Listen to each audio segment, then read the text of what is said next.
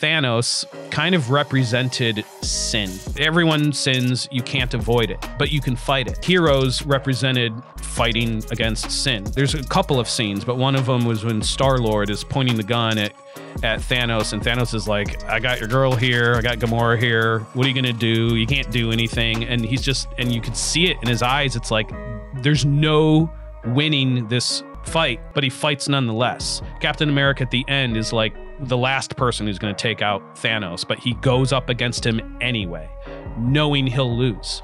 That's how we should approach sin in this world.